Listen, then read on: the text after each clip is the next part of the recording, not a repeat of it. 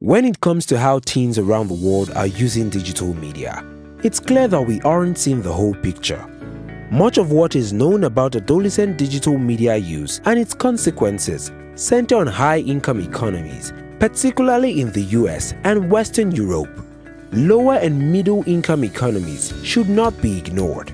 In fact, in just the past 2 decades, internet growth rates have exploded in Africa, Asia, Latin America, and the Middle East.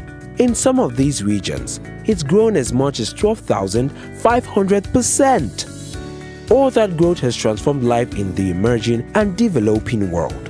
Teens in every corner of the world are maturing during a time of mass upheaval in the way societies communicate, learn, socialize, and do business. The ways in which adolescents experience these radical transformations firsthand deserves more detailed study. We know that each culture interacts with and is influenced by digital media in its own unique way. But what does that relationship mean for teens within these cultures?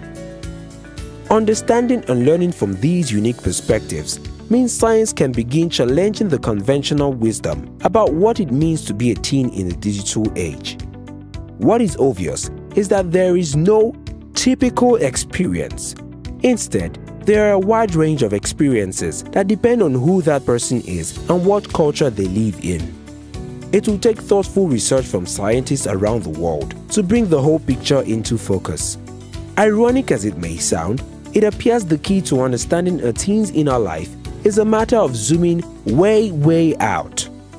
From that lofty perspective, we may just begin to see teens in a whole new way.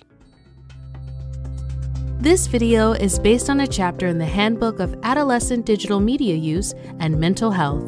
You can learn more about how to protect teens from the risks of digital media by downloading a free copy of the handbook at www.teensandtech.org/handbook.